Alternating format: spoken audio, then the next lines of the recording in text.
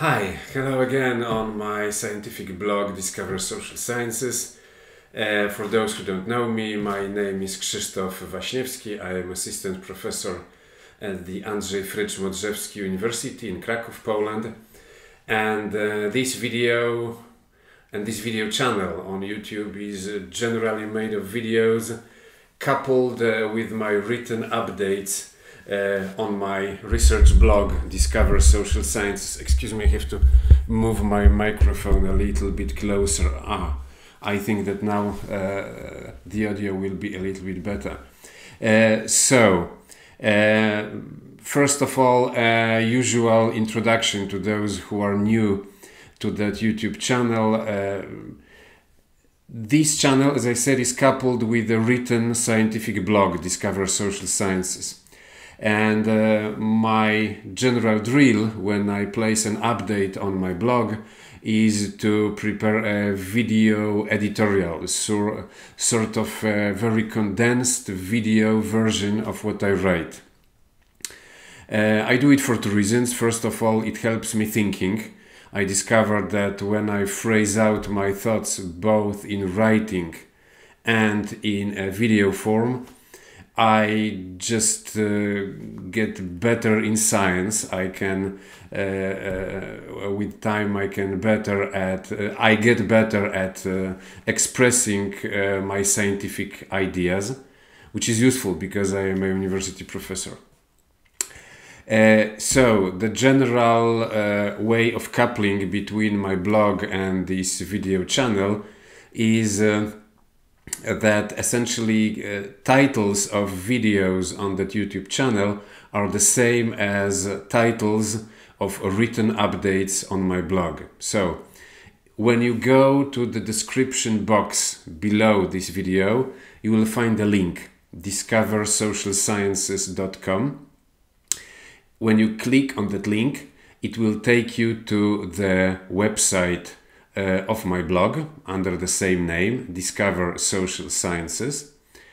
And on the website you will find a written update which has the same title as this video. And in that written update you find like more data, you find the source data that I use in my research. So what do I want to talk about today? First of all, once again, a general reminder. There is like a series of many consecutive updates on my blog right now, which I devote to one common thread of research. It is connected to the process of me preparing a book on the role of cities and on the role of urbanization in our human civilization and in technological change. My working hypothesis is that cities are essentially a social contrivance, some sort of social mechanism that we humans invented in antiquity in order to do two things. First of all, cities in the past served as sort of solutions to territorial conflicts between different ethnic groups in fertile plains where a lot of food could be grown, and cities were points where let's say non-violent rivalry could take place. With time, cities as a demographic anomaly developed another function in our culture. It is the function of creating new social roles for new people who come with demographic growth. And I have sort of a working hypothesis that a lot of technological change that has been taking place in our culture over decades and even over centuries, those technological changes were oriented on assuring sort of a rigid partition between cities on the one hand and the countryside on the other hand. So the cities have been and are that place where new social roles are being concocted and when they emerge, and the countryside is the reserve of food. And the whole trick consists in sustaining an ever-growing population with a sort of clear, rigid distinction between that place of social invention, so cities, and the place where we make food to sustain that social invention. So that graph that you can see me talking against is a graph which I place in this specific written update on my blog. It shows three trends. So you can see three lines. The continuous blue line in that graph is the most complex variable, which I will introduce in a moment. It is the density of urban population denominated in units of general density in population. The orange line with small circles is the surface of agricultural land measured in square kilometers, and the green line with red squares is the cereal yield or agricultural productivity measured in kilograms of cereal yield per hectare, once again for the global economy as a whole. In order to make those three variables comparable, I used a technique called constant base index. So in each of the time series, which stretch from 1961 to until 2016, I chose the year 2000 as as the base of the index, so as to compare the three. Now a few words of comment on that blue line, so on the density of urban population denominated in units of general density in population. This is a compound variable which I essentially made by myself, so a few words of explanation as for how it works. What I wanted to measure with this variable is the relative social difference between cities and the countryside. And I figured out that one of the most fundamental metrics of any society is the density of population. So I took partial source variables in the database of the World Bank, and so I calculated the density of urban populations across the world. And now, in order to know how much difference is there between those urban populations and the countryside, I divided that density in urban populations by the density of general population. So this coefficient, that blue line, shows, let's say, to what extent do cities or urban populations demark from the countryside, how much more dense are they.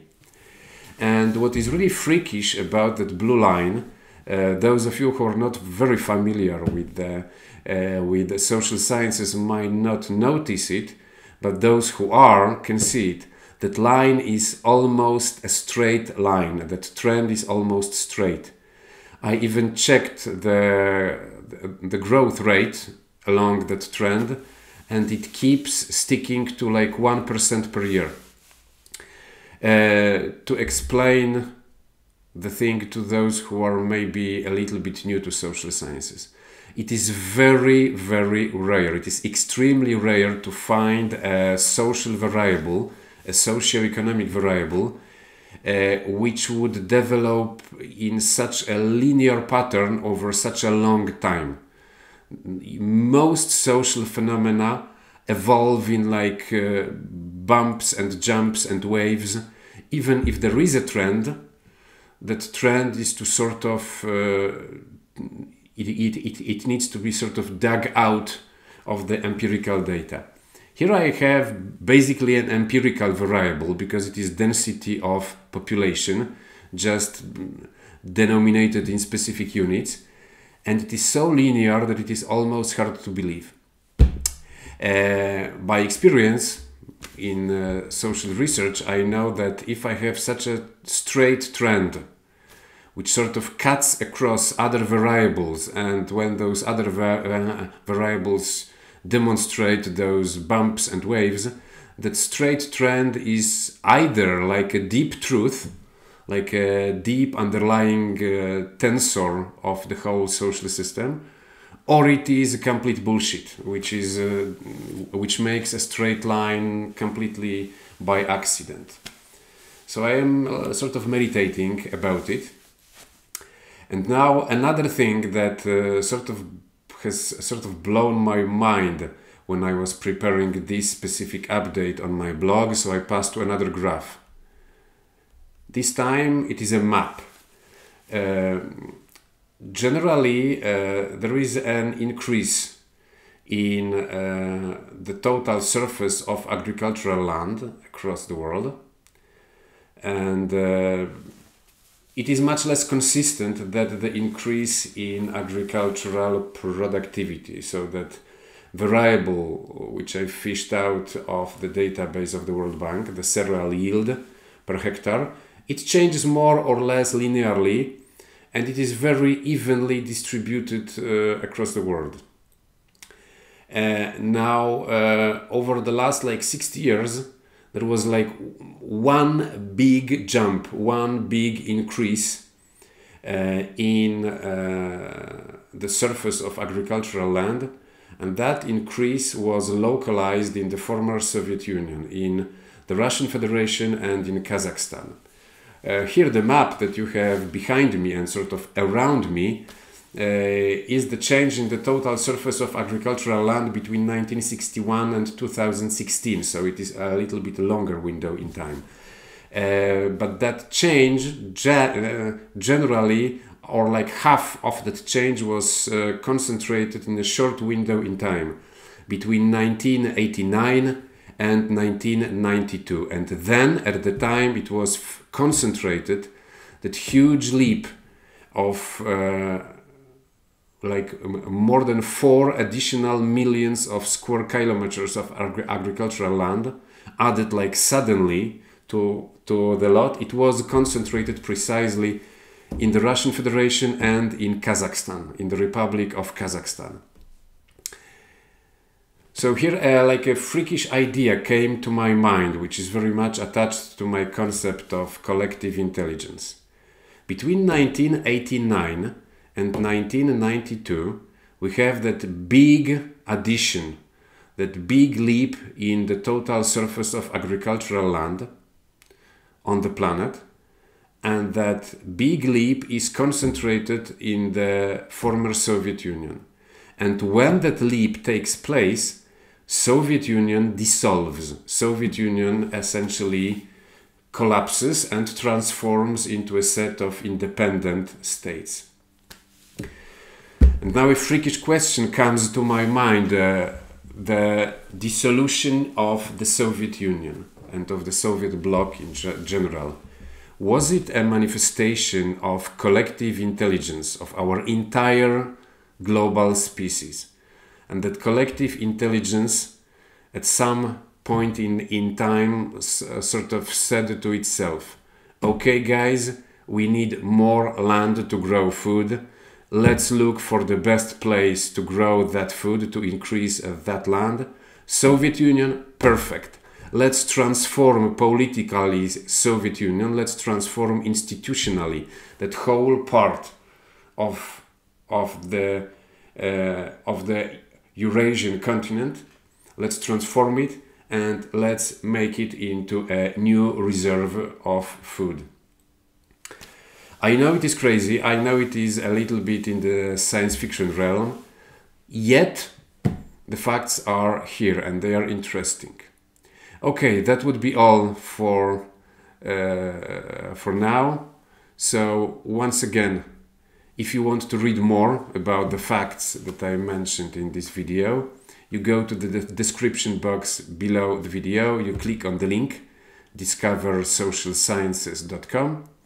The link takes you to the website of my blog, and there you find a written update, which has the same title as this video. So, bye guys, and have fun with science.